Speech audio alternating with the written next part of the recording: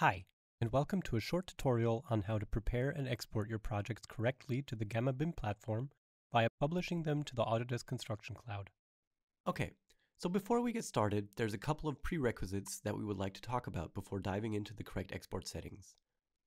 As Gamma AR as of yet cannot depict 2D plan information, it is important to have the model at a sensible development stage before export.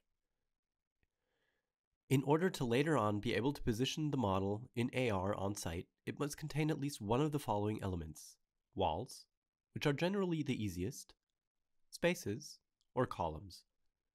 Using one of these elements is key to be able to utilize Gamma AR correctly. Even though the app doesn't have a file size limit, it does rely on the correct allocation of elements to the reference levels, especially on more complex, multi-level projects. So please make sure that all elements are referenced to the correct levels, not just for the sake of using Gamma AR. Lastly, if you have a very large project that isn't naturally partitioned, for example, by different levels, consider reducing the scope of what should be exported. We will get into that in the next step. Depending on your own workflow on site, you can prepare your model according to what suits your needs the best by creating custom views in Revit. Gamma AR is able not only to depict any 3D views easily, but also the plan phases as well. By exporting a prepared 3D view, you make certain that the app has 3D rooms to work with. As 3D views can be completely custom tailored, we will walk you through some basic steps. Firstly, if you haven't already, you can create a new 3D view easiest by clicking the button in the Quick toolbar at the top. Now, ask yourself if you want to export the entire model or maybe only a section of it. If the task at hand only targets a small portion of the building, like a room or specific area, it might make sense to limit the view to that area. Also, consider if you need all model information, or only a specific group of elements, like HVAC or doors. These elements can be set visible or invisible with the Visibility Overrides tab, reachable easily by tapping VV on your keyboard. You can then select the categories you wish to show or hide, unfolding the menus for detailed control. Even though Gamma AR only requires at least one wall, space, or column to be exported, as a general rule of thumb, it makes sense to have at least some, if not all, load-bearing architectural elements visible. This makes it a lot easier to position yourself later on, as well as being able to ascertain the location of the planned 3D model information in respect to the environment being built on site. Additionally, best practice for Gamma AR is that all objects should be associated with reference levels or building stories. Depending on the level of development of your project, it is highly advised that simplicity is ensured by avoiding multiple building stories per floor.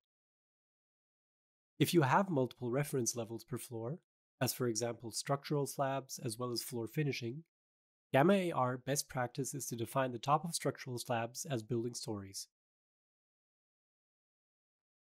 If your project is already hosted and administered on the Autodesk Construction Cloud, and you are accustomed to publishing your model to it frequently, the next steps will be a refresher with an additional focus to it. In order to define views to publish to the Autodesk Construction Cloud for usage in Gamma AR, click on the Collaborate tab, and then on Publish Settings.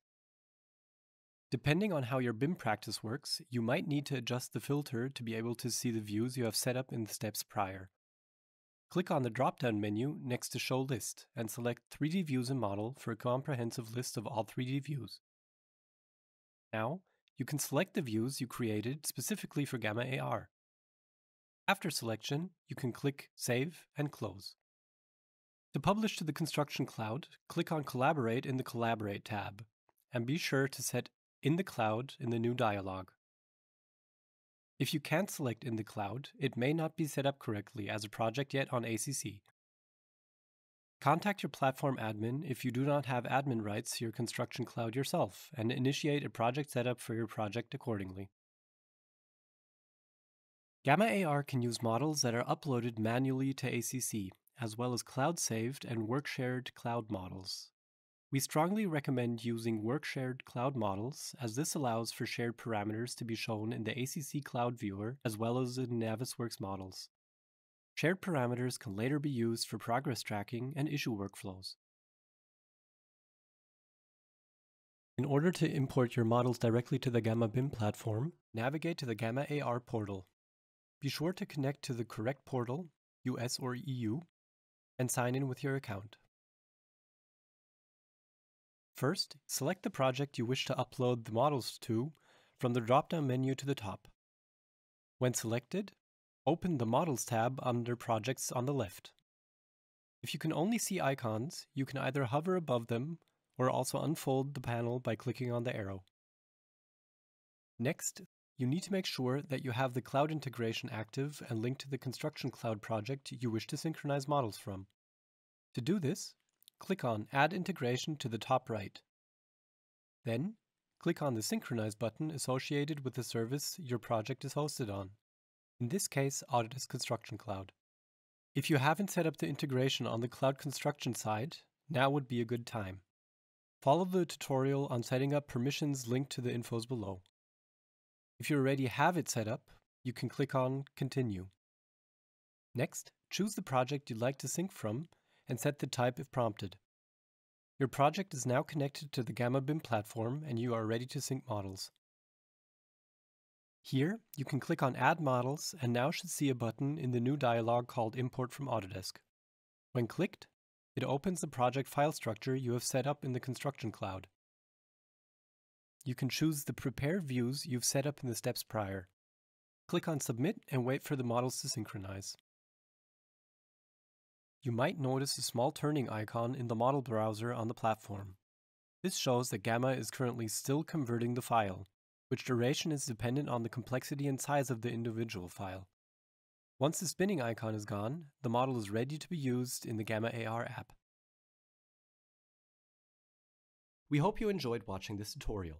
For more information or help, feel free to visit www.gamma-ar.com.